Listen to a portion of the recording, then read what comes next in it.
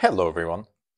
So, you and me and 18 other people are standing around a table with 10 chairs. I hate you, you hate me, so we won't sit together. And the question is now, how many combinations of people sitting around the table are there? So essentially what this means is that in how many ways can we pick 10 people from our group of 20 such that me and you are not together? So yes, that is the question today. And how do we solve this? Well, this is just basic combinatorics.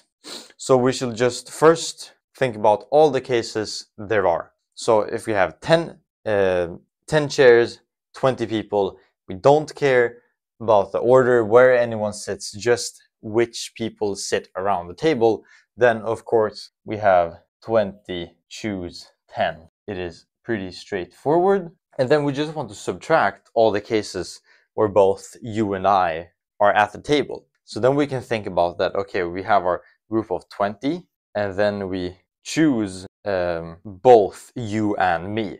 Okay, so we remove 2 from the group, so therefore we have 18 left. And how many are we supposed to choose?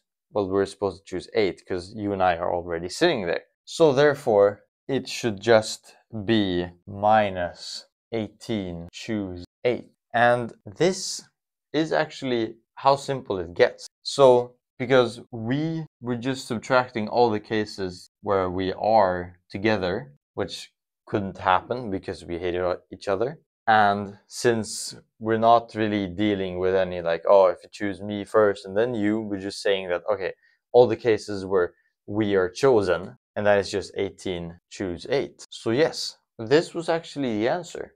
So this video got super short, but I hope you appreciate it anyway. And check out the link in the description, and I will see you some other time. Bye bye.